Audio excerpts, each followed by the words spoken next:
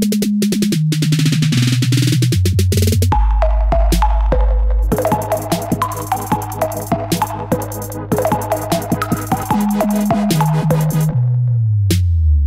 up, everybody? It's Joe from Complex. We're in Boston at Bodega with four-time Super Bowl champ and the owner of the Patriots, Mr. Robert Kraft. My posse wouldn't like me in that one.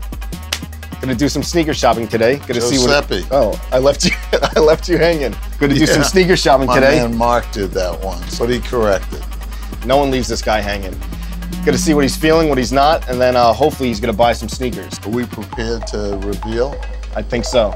Gonna figure out how to get in this place, and then we're gonna shop for some sneakers. All right, man.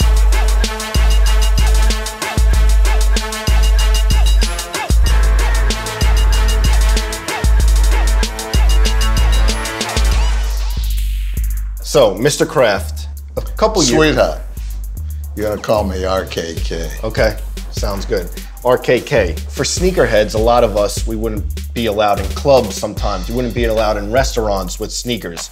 Now it seems like you go everywhere in sneakers, like formal events. They want to turn me away in my contribution. Okay. Yeah.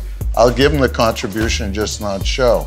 I'm at a point in my life where I only hang with people I like, and I try to do good things, but I love wearing my AF1s. And if it's disrespectful, then I would leave, but no one's ever kicked me out. You also have been to the White House, which is a big thing about the sneaker blogs, when you wore Air Force Ones to the White House with Belichick to meet President Obama. What was that like, and did he notice something? I got a little special treat for you. Okay. We always like surprises. Always. I have one of my favorite players ever to come through the Patriot locker room, great Pro Bowl captain, Gerard Mayo. He was standing with me when we went into that little room at the White House. We had two near misses with Obama, but the third time was a charm. Did Belichick say anything like, oh, RKK, you're wearing sneakers? Hey, this is lower right-hand corner. He can do what he wants to do. Yep. He signs the check. So Gerard, seems like you're gonna be the one to say what Obama said to RKK when he wore, with the suit, Air Force Ones to the White House. You know, when President Obama came in the room, everyone was, standing like this, and our cool owner, Mr. Kraft came through in his AF1s, and I still remember Obama saying, hey, you must be the coolest owner in sports. And from that point forward, everyone was like, you know what? I need to wear some of those AF1s everywhere. From a socio-economic point of view, whether someone like Rick Ross or Jay-Z or Puff Daddy or Brian Grazer, I mean, not that I had trouble connecting with him, but they all wear them. That's cool with me, because in the end, we need people to connect as much as we can. And I actually think sneakers generally are a way of doing that. Absolutely. So Gerard, thank you for the insight about the White House visit. Appreciate it. Let's walk down here, talk about your favorite Nikes. So RKK, gotta ask, you have a semi-footwear deal with Nike. You had sneakers in the past. We see some what happened when I saw that original Mark Parker model, the Roche, and he was wearing it. He wore them, and I love things that are light and flexible, and he's such an understated, great, in today's world, a great CEO. So we came up with the idea that we do this jointly. The good news for me, I get him wear them every day, no matter whether it's the tux, the suits, and then all the money goes to Boys and Girls Clubs of Boston. My son Josh runs. Definitely. So the first year we had, this was it, and we generated $100,000. And then the next year we had our 4 trophies. Yep, the 4 trophies right there. And this was our Nike swoosh, and this was $250,000. But they've been asking me when the new ones are coming out this year. And so they're getting revealed here. Yep. This will be it. The crazy thing is, which the viewers don't realize, this is one of the lightest Air Force Ones I've ever had. Yeah. The bottom seems like they were hollowed out, essentially, and it makes for such a light sneaker. And then you brought back the old Patriots logo. Yeah. We call that Pat Patriot. Any of us who love the team love that logo.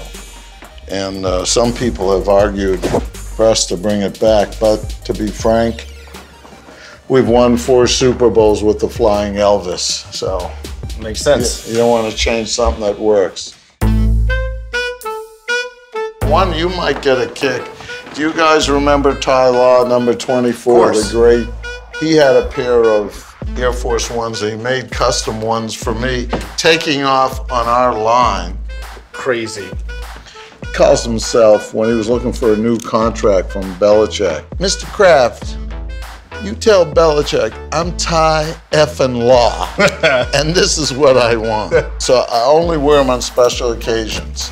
And the first time, except for dancing with him, when he went in the Hall of Fame, I wore them at our after party at the Super Bowl this year. So please God, if we're privileged to go to any more Super Bowls and win, I wear these at the after party. Otherwise, they were sleeping.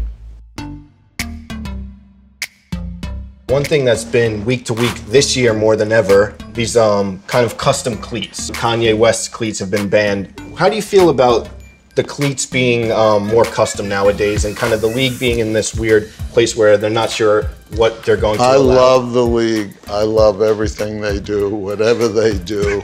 It's fine by me.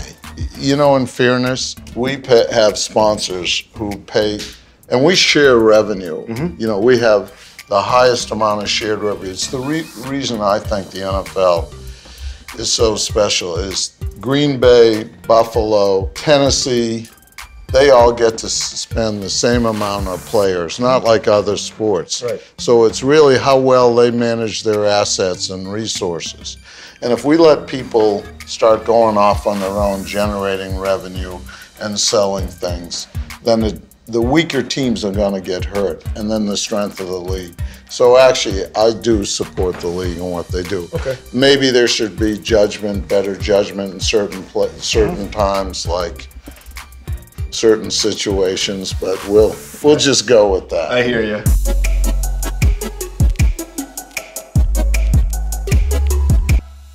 So let's shop the shelves, see what sneakers you like. We'll check out, and then that's it. Okay.